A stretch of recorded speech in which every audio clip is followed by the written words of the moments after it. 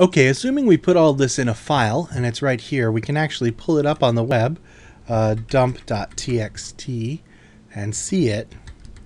But normally we wouldn't be putting it in the web root where it was visible. We would probably be putting it somewhere else on the server where it wasn't visible directly from the web. So how would we pull this up to look at it? Well, just as we can do a read, we can also do a write. So I'm going to go ahead and I'll delete all of this, and I'll create a new file. So let me save it, and I'll do a new file, and I'll call this one we'll call it read.php. And here we don't need a bunch of ifs. We're just going to have the body, and we'll go right into the PHP. So let me go ahead and pull out everything through to here, and we'll just do my invitations.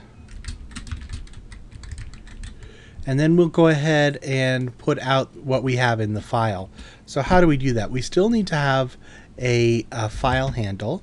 So we'll do an fh equals, and remember it's to open something, we do an open.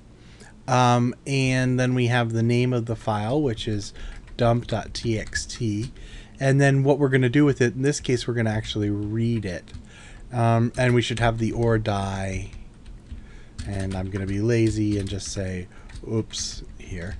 That's probably not a good idea because you won't know where that has happened, but that'll work for now. Now we're going to go ahead and read in the contents, and we'll just call it contents equals, and we'll use, you probably could guess this, read. Again, we have to tell it where to, and we're going to do it from this one. And then we need to do how much of it we're going to read. Now this is a weird one because we don't know how much is in there, but we can find out how much is in there by doing it this way. We can do it we have to tell it what the name of it is. Again, dump.txt. So file size dump.txt measures how much file there is, and this takes in all of it. So this is basically saying read everything in that file. And again, we'll say or die in case it fails.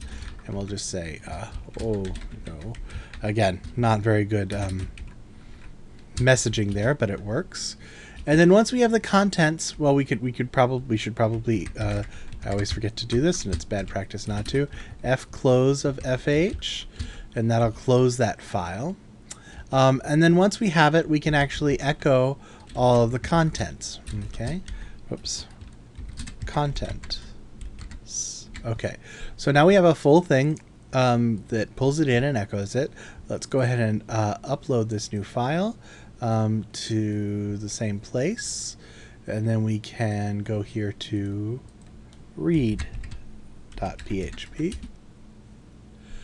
Okay, so it reads it in, but unlike the text here, it doesn't. If I look at the source of this, I can see that it's on separate lines. But remember, HTML doesn't care about that. We need some breaks after this.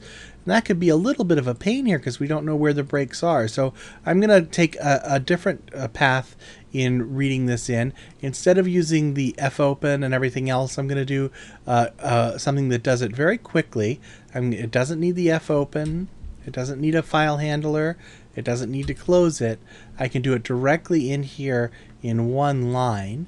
And what I can say is use the file command. And the file is just the name, which is dump.txt.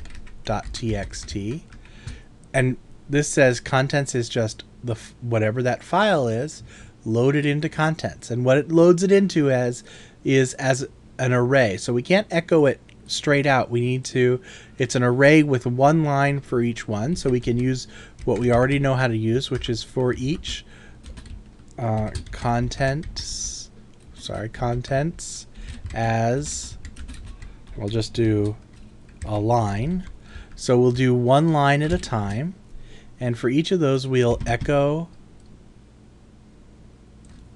a line. And then we should echo, for example, a break. So we have a break between each line. And then that'll be the end of that. And we'll save it. File Save. So what this does is it loads it all into contents as an array, and then it steps through that array step by step until it outputs the whole thing. But this way we can put a break between each of those lines. So let's go ahead. We need to tell it to overwrite, and then if we refresh this, we get them each on a new line. And we could do things like we could look for these dashes and replace them with a horizontal rule. We could do lots of things this way, but that's two ways we can load things in using read.